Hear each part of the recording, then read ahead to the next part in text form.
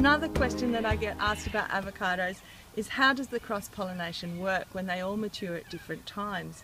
So avocados are the perfect fruit for extending your fruiting season because all the fruits take a different length of time to mature. So while they may flower at the same time, the fruits actually take different lengths of time to mature. Therefore, you can really extend your fruiting season by growing lots of different varieties of avocado. It's an excellent tree to get avocados throughout the year by growing a range of different grafted varieties.